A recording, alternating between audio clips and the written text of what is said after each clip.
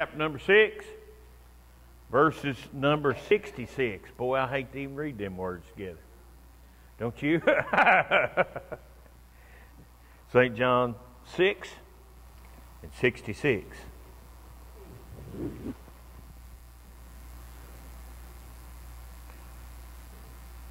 And from that time, many of his disciples went back and walked no more with him. Then said Jesus unto the 12, Will ye also go away? Then Simon Peter answered him, Lord, to whom shall we go? For thou hast the words of eternal life. And we believe and are sure that thou art the Christ, the Son of the living God. Brother Raymond, would you thank God for the reading of the Word? Father God, we thank you tonight for the hearing the Word of God. Lord, we ask your blessings upon Pastor tonight to bring forth the message unto the church. Give him the words to speak, Lord. Help us to see the words you have given to him. Like the Lord prosper to you. We do ask in Christ's name. Amen. Amen. Amen. Right here in Scripture we see there was a lot of people that had attached or fixed themselves to Christ's ministry. In fact, he had just got through feeding the 5,000, and that was 5,000 men. Wasn't counting them women and children, so we don't know how many people was actually following Christ. Amen. We don't know exactly, but it was a lot of people. There was a whole lot of people. And Jesus preached something here a little bit hard, and they must have been falling left and right and sliding off this way and that way. And he turned to his 12 disciples and he said, Will ye go also? Will you also go away? And then Simon Peter answered him and said, Lord, to whom shall we go? For thou hast the words of eternal life, and we believe and are sure that thou art the Christ, the Son of the living God. You know, I can't imagine how many, in a way I can imagine, but I can't imagine how many ups and downs the disciples had. I don't know how much this affected Christ. Things affected Christ. He had burdens just like you and I did. Amen. He just went through all these things without sin. Somebody say amen. But we see here, amen, that here is all these people, and here's the disciples. They're not too far along. This is just St. John chapter number 6. They're not too far along in the beginning of his ministry. And here is all these people, and he's fed this 5,000 men, the 12 baskets left over, and here just a little bit before, and glory to God, here's all these people following, and then he has one little old sermon. Glory to God. And it gets on them a little bit, and they're nowhere to be found. Nowhere to be found. Something that I noticed about this is, well, not really noticed it, but Paul said that he had found a rule that when he would do good, evil was always present. And I found that, ain't you? Amen. Have you not found that? Amen. That every time you set out to do something good for God, the devil's always present. There's always evil present. There's always something fighting against it, isn't it? Amen. Isn't this a pressing way? Y'all don't have to press like I have to press. Amen. Because I'm here to tell you, I have to press every once in a while, don't you? Amen. I have to push. And I have found a rule in my life with Jesus that when someone attaches themselves or affixes themselves to Christ, then the devil begins to try to loose their hold. You ever seen that? Amen. It seems like every time I turn around, amen, and we see people I love to see people get saved, don't you? I love to see them get on fire for God, don't you? I love to see the power of God move, amen.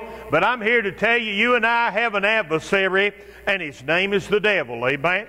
You and I have something every time that you and I try to affix ourselves to God and His ways, or attach ourselves to God in His way, we have an adversary, the devil, amen, who's going like a roaring lion, seeking whom he may devour, amen. Is that right? Amen. We have that, amen. And I have found a second rule here, amen, that there are few that stay fixed.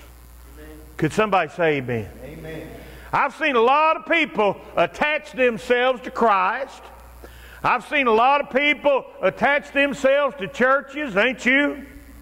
Glory to God. But I have seen few people stay fixed or attached to God or the church like they ought to be. Amen. I've seen very few, ain't you? Amen. Very few.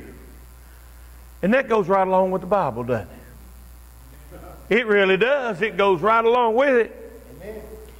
But I want to take a look at the word fixed. Fixed and attached is basically the same thing, really, when you attach something or you fix something to it. And I want to take, for just a minute, I want to take a look at the word fixed. And it means to stay in place. It means to firmly fasten. Fixed also means to direct and hold, like fixing your eyes on something. It means to make stiff or rigid, to direct or hold, to decide on, to settle on, and to set definitely. And the last definition is to set right or set in order or to adjust. And church, today you and I, amen, I don't know about you, but praise God, I learned a long time ago, the only way you make it is you've got to attach yourself to God, amen. You've got to fix yourself. You've got to be a fixture, amen. And the word fix means to stay in place.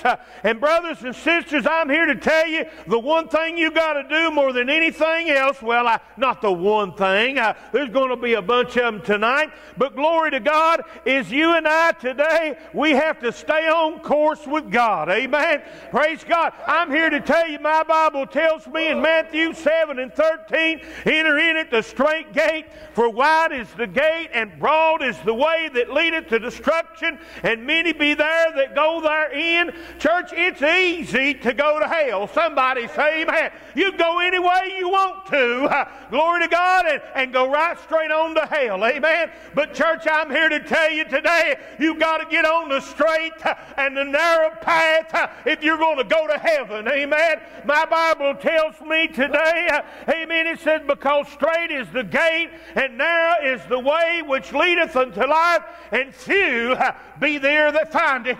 And church, I'm just thankful. I'm not anything, Brother Keith. I don't know much, but I thank God I knew enough one day to put my faith and trust in the blood that Jesus Christ shed on Mount Calvary, and I had enough good sense when He hollered at me like He did Matthew, and He said, follow me. I'm glad I've been following ever since, aren't you? I'm glad I fixed myself to His footsteps. I'm glad today, church, that if you will fix yourself to God, amen. You'll be, amen, when the things of this world hop up, you know what you'll say? Well, where am I going to go? He's got the words of eternal life, and I am sure that He's the Christ, He's the Savior, He's the one above. Praise God. Amen. Thank you. Lord. Fixed to stay in place, and you and I have got to stay on that straight and narrow path. Amen. And we've got to stay in the house of God. Amen. Psalms 27:4, and so many have forgot that today. They used to know it, but they don't know it no more. Psalms 27:4, one thing have I desire of the Lord, that I will seek after. Church, that's something I got to stay about. I got to seek after God. Amen. If I'll seek Him, I'll find Him. But glory to God, if I never call on Him, if I never look to Him, if I never go to Him, oh church, I'm not going to stumble across Him. I've got to seek Him. He said, seek and ye shall find. Amen. Knock and it shall be opened unto you. You got to seek after God. Amen. I've never seen a generation in my life. Glory to God. I don't know if they pick up their Bible anymore. Somebody say amen. Praise the Lord. Amen. You can't do this. Glory to God, you come in church and let it go in one ear and out the other.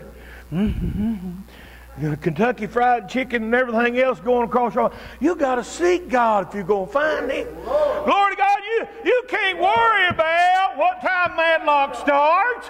Or glory to God. My friends, if you want to seek God, you're on His time. No, He's not on yours, you're on His. You're on God's time. We got to seek Him. One thing I desire of the Lord, that I will seek after, and that I will dwell. Amen. That I will dwell in the house of the Lord. Boys, I'm here to tell you, I hope I never lose my desire. I hope that the easy chair never looks better to me, glory to God, than the house of the Lord. Amen. I hope it never happens. I don't want to be backsliding on my way to hell. As so many people are.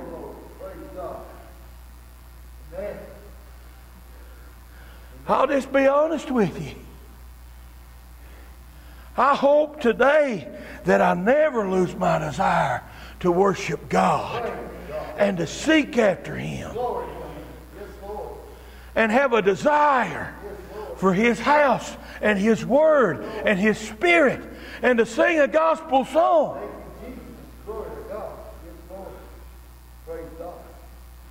I thought this was all apple pie and ice cream, but I sure was wrong, wasn't I? All I got scripture here. Fixed means to stay in place, and it ought to stay in place. In other words, to stay on the right course. To stay in place is seeking after God, and to stay in place in the house of the Lord. But it also means firmly fastened. Like an idea of the mind. How many of y'all ever got a hankering for something to eat and it got there in your mind and nothing else was going to do it? You just fixed on it. Somebody say amen. Ain't that right? You was just fixed on it. Amen. Isn't that right? Amen. And glory to God, that's one of the definitions. And I'm here to tell you today, church, your mind has to be fixed. Your mind has to be fixed. If you're going to stay attached to the Lord, if you are going to keep following Him, you got to have the right mind about you. It's got to be fixed. Yes, Lord. Glory to God. And the Bible tells us what to fix our mind on. Amen.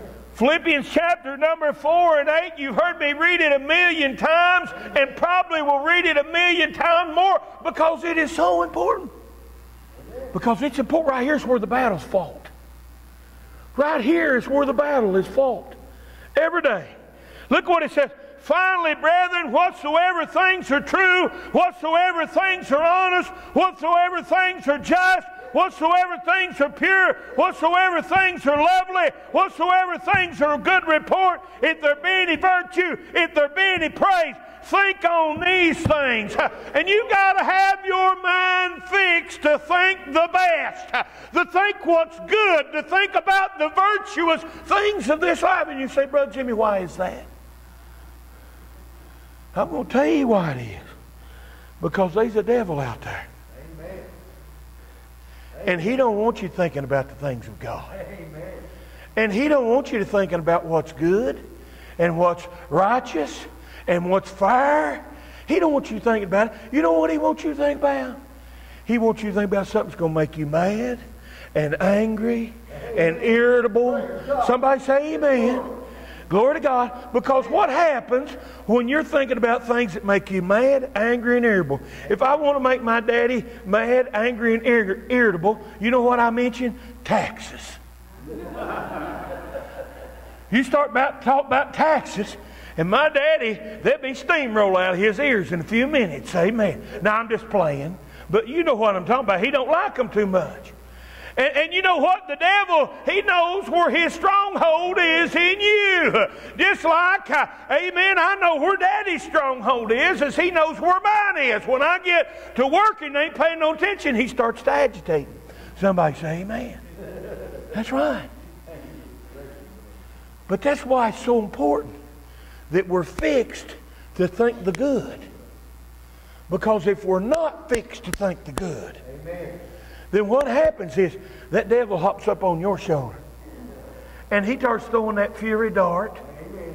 Amen. Amen. And it don't make no difference whether it's the IRS or, glory to God, your neighbor or whatever it is over there. He tries to stir you up. Amen. And get you mad. Amen. And you say, Brother Jimmy, why is that so bad? Because so is a man thinketh that he is. Amen. Somebody say amen. Amen. Proverbs 23:7, for so as a man is that he, for so as a man thinketh that he is. And glory to God, the only way to stay fixed and attached and following God as you and I need to is we've got to have a fixed mind to think the best, all that we possibly can. How many of you know this day and time that's hard? Let me get another leg up here. My balance is beginning to go, so I'm going to have to lean against that. It's hard. It's difficult. But you and I must do that. If we're going to stay fixed. You see, the devil tries to loosen us by getting our mind on something else. How many of you ever had your mind to do something for the Lord and it wasn't 5 minutes? The glory to God, your mind was on something else. Amen. Could I hear more of an amen than that one? Amen. And that wasn't a bad one. Do you really believe that's an accident? I really don't. I think when we would do good, evil is always present. Amen. Amen.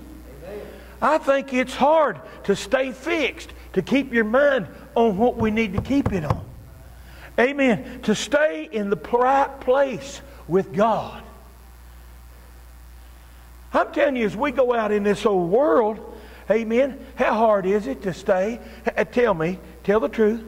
You know it's hard to be loving and caring and compassionate, and isn't it?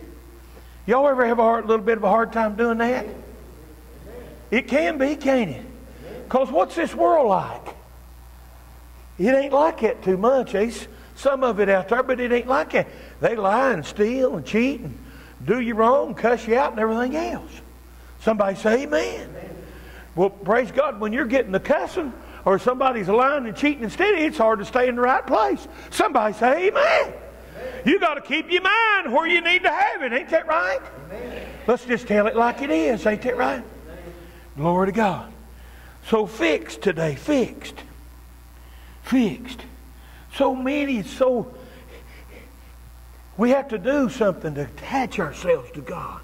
To keep ourselves where we need to be. Now listen at me. We know that we're saved by faith in the blood. I'm not preaching. Don't think I am. But glory to, and I'm not preaching works. But I'm here to tell you, I do not believe if you turn back out in this world, you're going anywhere. But listen at me. You and I have also got to direct and hold. That's the third definition of fixed. Like you direct and fix your eyes upon something and you hold it there. You and I today, glory to God, if we're going to stay fixed on God. Have y'all ever been following somebody? Y'all ever been following somebody and looked over the road sign and they turned? And you went right past the turn. Has that ever happened to you? It's happened to me. Church, that's the reason you got to keep your eyes fixed. If you're going to follow the road that Jesus Christ has set out for you, you got to keep your eyes fixed, direct, and you got to hold it on to Him. You got to look unto Jesus, the author and the finisher of our faith. You got to press towards the mark of the high calling that He has called you to be as saints of God. Thank you, Jesus. Glory to God. You got to do it. Amen. Praise God. It's the only way to stay fixed. Amen.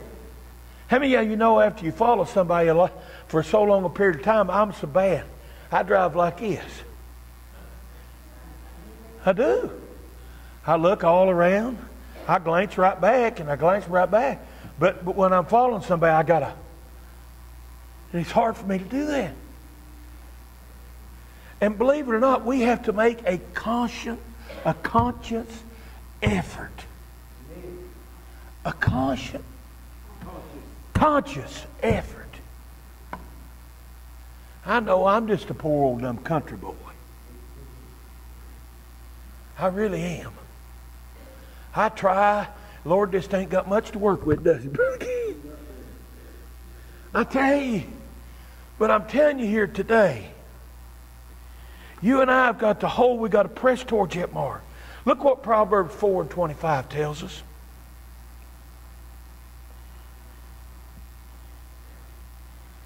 Let thine eyes look right on. It's so easy to get our eyes off of what's important and what God would have you to do. How many of y'all just confess that to me right there? You ever have a little bit of a hard time keeping your eyes on really what's important?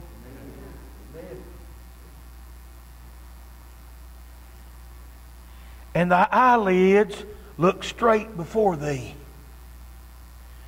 Ponder the path of thy feet. Boy, I think we all fall short right there, don't we? There's two ways of pondering.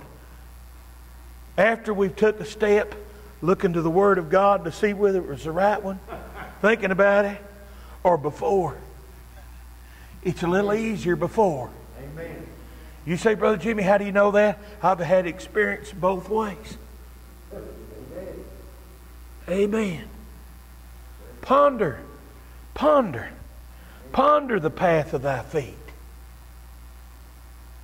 I used to love to coon hunt. Do you know what the bad thing about coon hunting is? It's nighttime. It's nighttime. And you don't have much peripheral vision because, you know, if you're sophisticated coon hunters like Daddy, you had these coal miner hats. You know, and you had that little light there on top of it. Tony don't know it, but he's got one. He thinks it's a work hat. Somebody say, amen, I'm playing. I'm playing, Brother Tony. But the bad thing about it was, you couldn't look all around you. You had to keep your head down so you could see where you're stepping so you didn't trip over everything. And then it never failed because you don't have no peripheral vision this way because the light's shining down, pap, you get hit in the head 4 or 5 times with a great big limb. That poor limb's all I got to say. That's right. And that's it today, church. You and I today, we've got to ponder our path. We've got to keep looking there. It's so easy to take a step and step in the wrong direction, and God's going this way with things. You understand that? And for you and I to step this way, it's so easy. But fixed also means to make stiff. I didn't read the rest of that. Ponder the path of thy feet, and let all thy ways be established. Now, there's many definitions for the word established, but one of them happens to be fixed. And if you'll ponder your path, your ways will be fixed. They will be established in God. But it also means to make stiff or rigid. like a jaw fixed in determination. You know, we sing that song, I am determined to hold out to the end. That's what being fixed is. Being determined today. Joshua, I think, said it best when he stiffened up his back, I believe, amen, and become rigid and said, for me and my house, we're going to serve the Lord, amen. And church, I believe that's what we've got to do.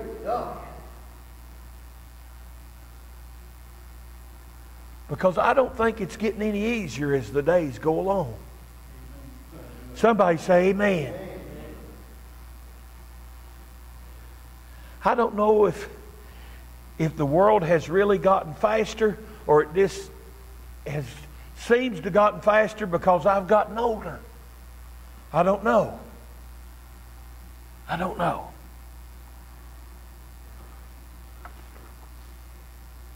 But fix means to decide on, to settle on, or to set definitively. Whew, I knew I was going to have a hard time with that, but I got it, didn't I? To set something and not change it. That don't work too well with this society. Whatever somebody complains about, amen, they set out to change it so they'd make them happy so they'll vote for it. And what people need to do is just go out and set to do that which is right and not change it because it's right. Somebody say amen. Unless you find you're doing wrong. Ain't that right? But I like this verse. Psalms 112 and 7 goes right along with that in my mind. He shall not be afraid of evil tidings. Boy, that may be really, really, really hit home here in a little bit. He shall not be afraid of evil tidings. His heart is fixed, trusting in the Lord. You know, if you'll not change and trust God and keep your heart fixed, you won't be afraid of all these evil tidings of what the world can do to you. And finally, fix means to set right or to set in order or to adjust as you would your hair. Amen. Is that right? The church, that's one thing. To be fixed with God, we have to be adjusted. So that we stay on course. Amen.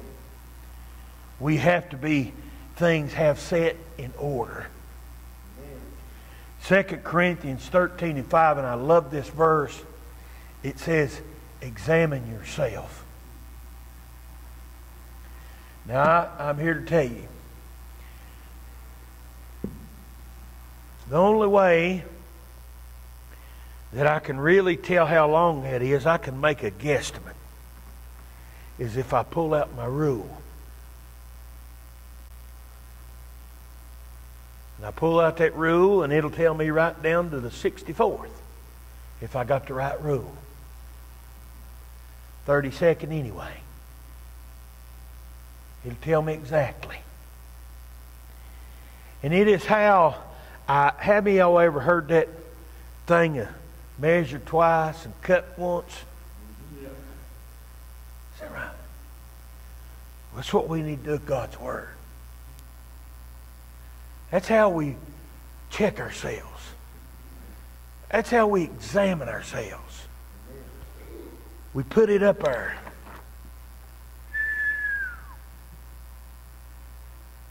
A few inches short today.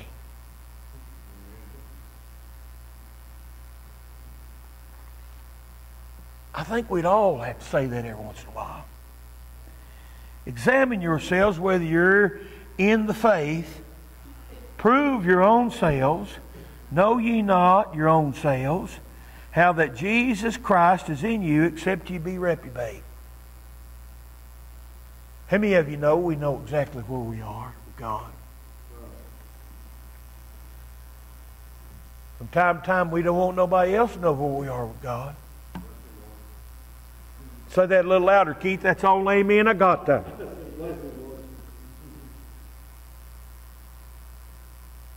It'd be the truth, wouldn't it? Church, if ever a day that we need to make sure that we was ready to stay in the place that we ought to be. If there's ever a day that you and I today need to decide on, settle on, it's going to be God and nothing else.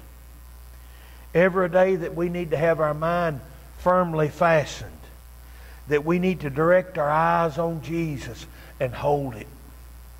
If there's ever a day that we need to be stiff and rigid and stand up for the cause of Christ, it would be today. If there was ever a day that we need to make those micro adjustments, you know, I'm going to tell you something. I had a 1964 Jeep. And it had a 4-cylinder engine on it. When I overhauled that, I'd never seen the inside of an engine. That's the truth. And Daddy can tell you this is true because I carried it into my bedroom. I was a little stout in them days. Laid out a towel and worked on it. Mama just fussed. But I got that thing overhauled. Took me 3 months to figure it all out. I draw pictures and take it down to the parts place. And I took the block and got it bored and all that stuff. But I figured it out. I got that thing back together. And the only thing I couldn't find was the hot wire to the switch. So I had to run me a wire from a battery, and I had a toggle switch underneath there I had to kick. And it started right up. It sure did. It started good. But it wasn't in time. It wouldn't run. It would run, but it wouldn't run. And see, that was for the day that they had a torque wrench. They had that little thing that looked like a spark plug gap fixer. You know where you adjust a spark plug? And it was to do the valves. You took this plate off the side and you stuck it in there, and then you adjusted this here on top. And for 3 weeks, for about an hour, I'd adjust on that thing and then throw it over against the garage and go back in the house and kick something. Because I couldn't quite get it right. But I'm here to tell you, without that little adjustment, once I got that little adjustment, everything started running good, and it could just go down the road getting it. And before that, it wouldn't go from here to Linden and die. It's important that we keep ourselves adjusted. If we want to stay on course for God and stay on the long haul for God, we need to keep ourselves finely, tunely adjusted for God. Because if we get out of time and get into our own time instead of God's time, somebody say amen. We ain't going to get nowhere with God. Amen. Well, I don't know whether we'll be back next week or not to what we was doing. I sat down to do that, and this little thought come to my mind, so it must have been needed what needed to be done. That's all I know. But I tell you